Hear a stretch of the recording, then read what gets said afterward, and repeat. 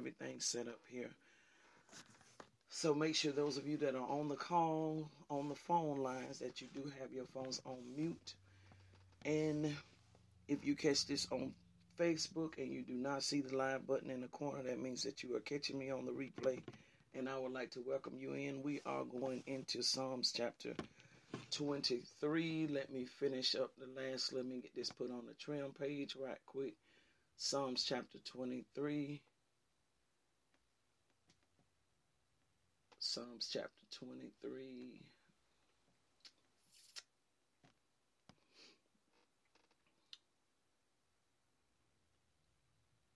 Okay, come on. Psalms 23. Let's go. Let's share it to the trim page.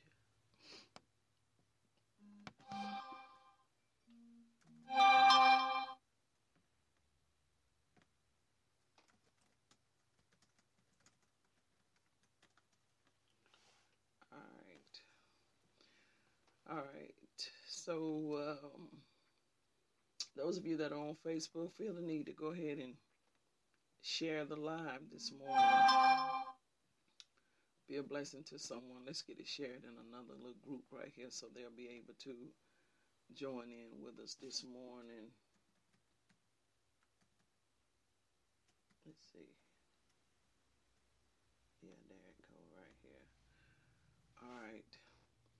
I tell y'all what is so favorable and such a blessing. There is a young lady that has a group. It's a prayer group. I mean, well, it's not a prayer group. It's a public group that has a lot of different followers in it, and it's amazing when the Lord blesses you where people trust you, because she literally made me one of the moderators or so on her page to be able to put my content in her page. Now, that's huge, whether y'all would think so or not. That means that she feels as though she can trust what I say, that it's going to be safe and the content is going to be well. So that is a huge blessing. So all I have to do is just share my stuff on her page, and I give major shout out Mia Pittman. George, I give major shout out to her. She's an awesome woman, and also an awesome woman of God. Major shout out to her. So she's given me and afforded me to be able to do that, to be able to share on her page without having to, go behind me, watch me, all that type stuff. That's an honor. That is an honor.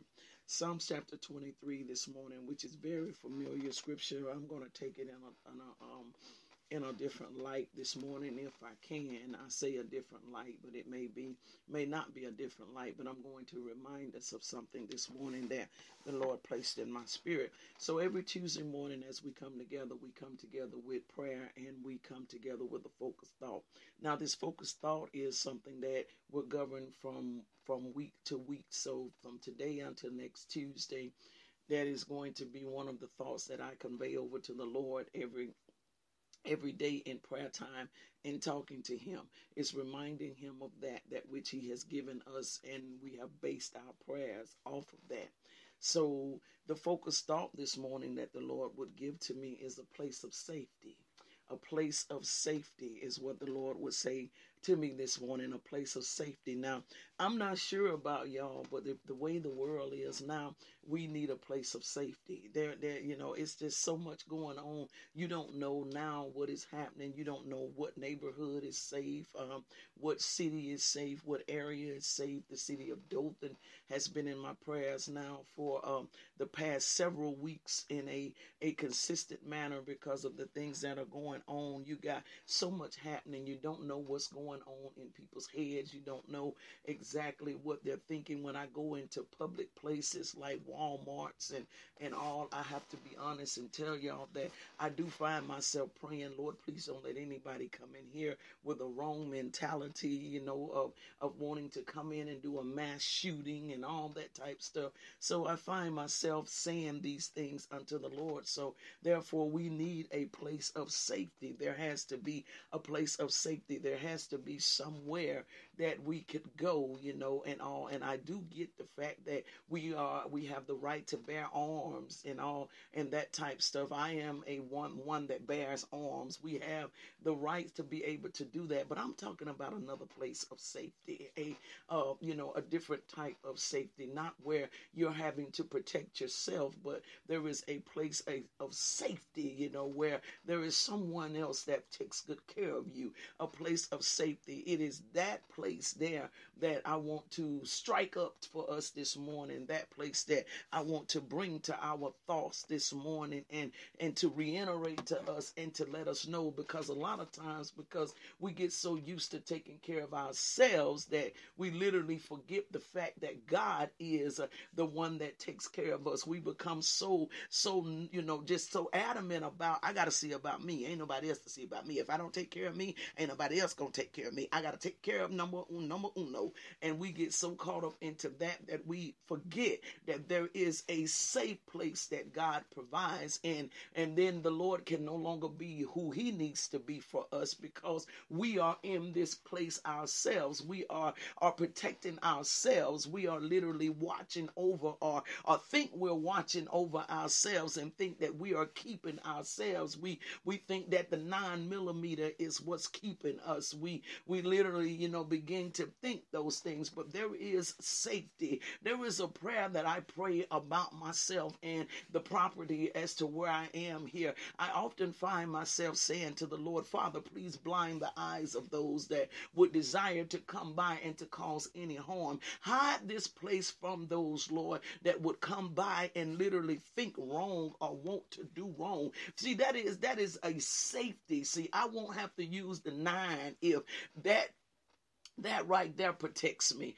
I won't have to bear arms and harm someone or protect myself from being physically harmed if that prayer is the prayer that protects me. And also I say, Lord Father, I thank you that as they pass by, blind the minds or keep them from even noticing that this place is over here, God. Let them keep going right on by. See, it is that right there that causes a place of safety and protection. And so I want to this morning bring us back to a place or a position of God being that of safety for us. And so Psalms chapter 23, let me give the definition of a couple of words this morning as I get ready to go into this morning. I woke up with cramps and all this morning, but I'm going to push my way right on through here. Watch this. A place of safety is our focus thought this morning. Now, a place, I looked up to see exactly how a place, what in reference is this talking about? A place, it is a person's rank or status. That's the definition we want to use for this. A person's rank or status, where what exactly is their title, what their place, their rank or their status or their station. That the word status, part of that is out of the word station, which is their position. So is your rank, your rank or your status is the place of safety, and safety is protection from danger, risk, or injury. That is what we're going at this morning. So it is your position or your posture against injury. That's what I want to talk about this morning. So Psalms 23 says this: the Lord is my shepherd. First of all, I gotta know that, and when the Lord is my shepherd, he then goes to say, I shall not want. So my position, my status, because of that position or that status, I'm now in a position of not wanting anything, not because of my position, but because of his position and the fact of him being who he is. I now don't have to want.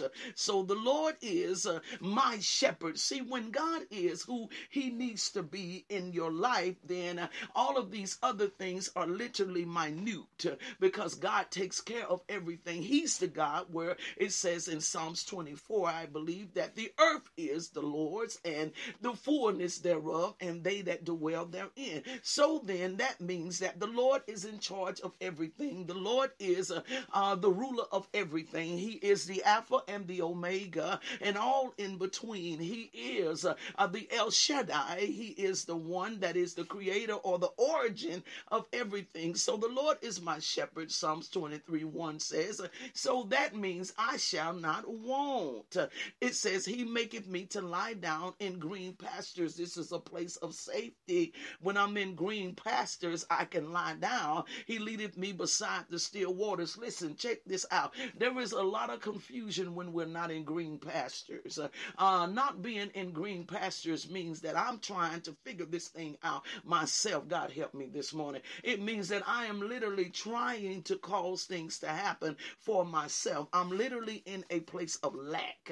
And now how is it that I could be or find myself in a place of lack when verse 1 clearly said that the Lord is my shepherd, that I shall not want? So then if I'm in a place of lack, can I tell you this morning that that means the Lord is not the shepherd? Because if the Lord is the shepherd and that means I shall not want, then that means that I'm not going into a place of lack. And so if you find yourself in a place of deficiency, God help me, if you find yourself in a position of being without, that means you need to check your shepherd, because it just so happened you may be your own shepherd. Just so happened you may be you're doing your own thing. You may think you're the root cause, or you may think your job is the reason why you have what you have, and the job is not enough. Why? Because you are literally in a position of your appetite being more than what your job can provide. Okay, so then it says in verse 2, he maketh me to lie down in green pastures. He leadeth me beside the still waters. This is a place of safety now. It is a place of safety. Verse 3 says, he restored my soul. It's a place of safety. I messed around and was out there in the midst of some stuff. Found myself away from where the peaceful shore of where I needed to be. But Psalms 23, David is saying, I got myself back on track. I got myself where I needed to be. I positioned myself right where I needed to be. I was no longer on the outside of the gate, but I was now in a place of where I was following God as I needed to and allowing him to be who he needed to be. I'm trying to tell y'all this morning about a place of safety. A place of safety. He says, look, he says he restored, which means that my soul was literally vexed on the inside of me, that I was literally going through some things. I was literally in some challenging, dark situations, but he restored my soul. Okay, so that means right there that I was in a mess. Lord, help me, please. I just need to catch a couple people this morning to tell you that it does not matter, baby, that you found yourself in a mess. What matters is that the Lord becomes your shepherd. That's what matters. What matters is that you allow him to restore your soul. It don't matter where you are. I know you messed up. I know you tore up from the floor up. I know that situations are not looking good for you. I know that circumstances are bleak for you. I get it, baby. I know the relationship is horrible. Yeah, I get it. I know you've been through a bad breakup. I get it. Yeah. I know that you feel like everywhere you turn and everybody you've turned to ain't been about nothing and all they've done is hurt you. I get it, sweetheart. But the Psalm says he restored my soul. So it just means I got to get in a place of safety so that can happen for me. My 9mm does not give me a place of safety. No. The alcohol bottle does not give me a place of safety. The crack can does not give me a place of safety. Being in them pills does not give me a place of safety. God help me. But the Lord is my shepherd, and that's what puts me in a place of being where I shall not want. That's what puts me in a realm of safety, is when the Lord, God help me this morning, is my shepherd. When the Lord is the one that keeps me, then I shall not want. It says he restored my soul. I'm trying to tell you, if you're in a fix this morning, he'll restore your soul, sweetheart. He leadeth me in the path of righteousness. God help me. Look at that. David said, I was tore up from the floor up, but the man done got me now. And now he's leading me in the path of righteousness. God help me, please. He He's now leading me in the way, Lord, help me this morning, as the way I should go. He's now leading me in the path of righteousness. God, help me. I need to talk to somebody this morning and encourage somebody this morning that ain't got it all together. Lord, have mercy. I'm giving you the antidote to getting it together right there. If the Lord will become your shepherd, one, you're not going to want. And number two, he will make you to lie down in green pastures. Number three, he's going to lead you beside some still waters. Number